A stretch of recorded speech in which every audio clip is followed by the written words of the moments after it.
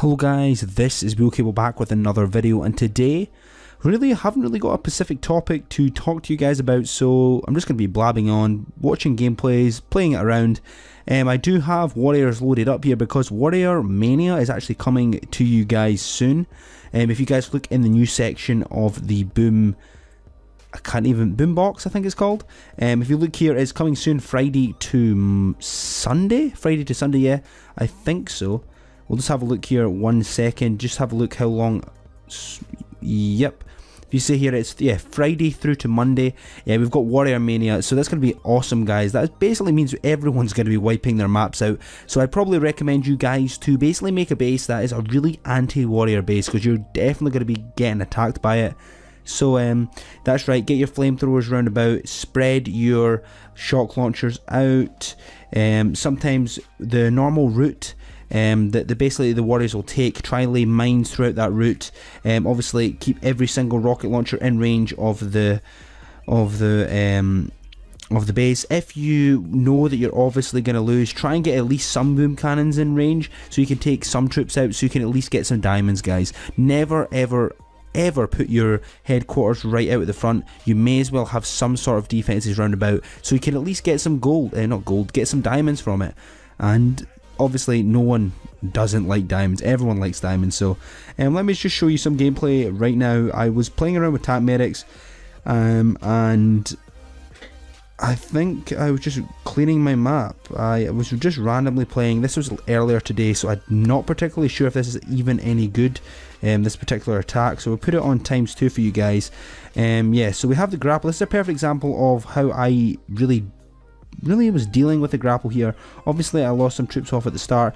I was actually waiting for my tanks to be pulled with the grapple to see what can happen. I did shock it there, but obviously I didn't take out with barrage and artillery because I wanted to see exactly how it works. So they dropped pretty fast, so I decided to drop a smoke, and as you guys see here, they were picking troops one by one even when they're in the smoke. So this is a really good way to counter the grapple. That's a perfect example. Smoke the grapple, so therefore when the troops are dragged into it, it basically means you can actually do this with Scorchers, and I think this will be even more of an advantage. In theory, you could use the grapple to almost get your troops further up the battlefield. I really want to find a base example of this, and I want to show you guys basically how to counter the grapple with the Scorchers. If I have a base on my map with the grapple, this will be great, but if I don't, I'm going to make a specific video for that, and an exclusive video just showing you guys basically how I'm going to get around that. So here we go, back in with another attack. I think I'm actually down in, yeah, I'm down in tanks in this specific attack. This is one of the brand new NPC bases that they added to the game in that recent update there. Just using tank medics, one of my favourite all-time strategies. Obviously if I have less tanks, therefore I have more gunboat energy to start off with, so I sometimes go into attacks with not all my tanks anyway. It's sometimes really fun, and it sometimes makes it a little bit easier in some specific scenarios where you need a little bit more gunboat energy in a specific map. So let's see here, we've got, I'm going to just say, here we go, 40 gems. Let's try and see if my warrior attack strategy is actually, let's be honest guys, my warrior attacks are pretty bad. This is why I'm really looking forward to getting my warrior play back. I used to play it way back in the day, but I've kind of lacked off it now. Find new opponents. You can actually find a new opponent while you're in this screen, which is pretty cool. Never really noticed that before. So here we go. We're going to barrage this, clear some mines away. Obviously we've got a hot pot there.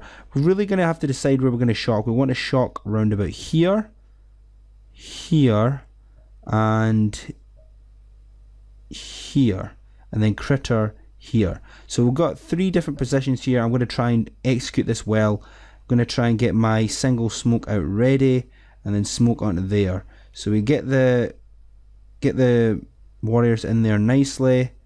Then we're going to nicely flare in. Should have a perfect, that's perfect there.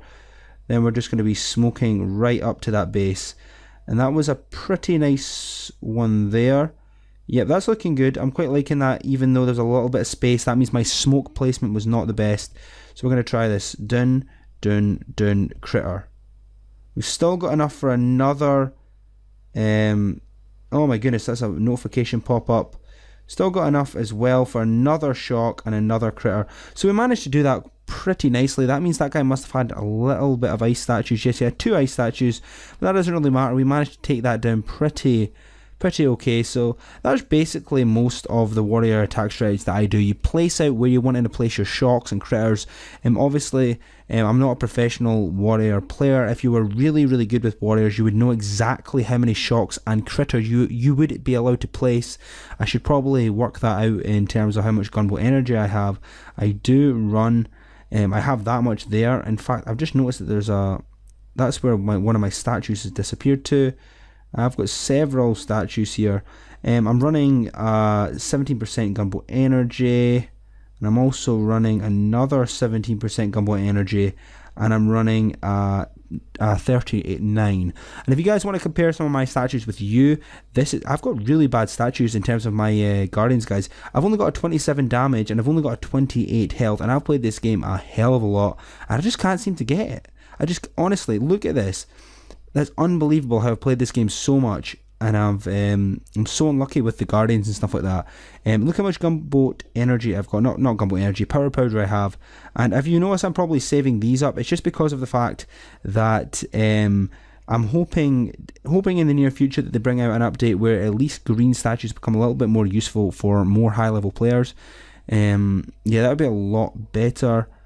If you have a look here, we're going to look at one more attack, guys. I don't really know. I thought I'd just make a video for you guys just because of the fact that we need to try and bring daily videos for you guys on Boom Beach. And I think some of the support lately on the channel with the Boom Beach videos has been really great.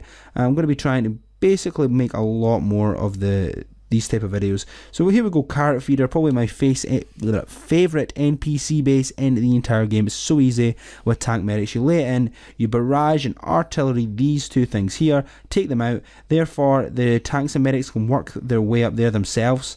And then all you need to do is get rid of that shock and boom cannon, and then it's game over for them. So there we go. Grade barrage and artillery, barrage there, ×2, and we're going to steam roll through this last bit of the base. And it's going to be super easy, guys. I can't really stress that enough. So you guys pretty much know what video is going to be tomorrow. Warrior base tomorrow, Warrior Mania. Crap load of warrior base. We're going to be trying different kinds of strategies out for you guys, trying to be cool attacks with the warriors. So there we go, that is it for this video, guys. It's been pretty short, but look forward tomorrow for some really cool warrior gameplay, and hope you guys enjoy it. So obviously some of you lower level players might not necessarily know the best strategy for taking down bases with warriors, but I'm a pretty experienced player. Even though I don't use warriors too much, I'm very good with tank medics, something that I play a lot with. But anyway, hope you guys really enjoyed the video. Please subscribe for another Boom Beach video, and I'll see you guys next time. Goodbye.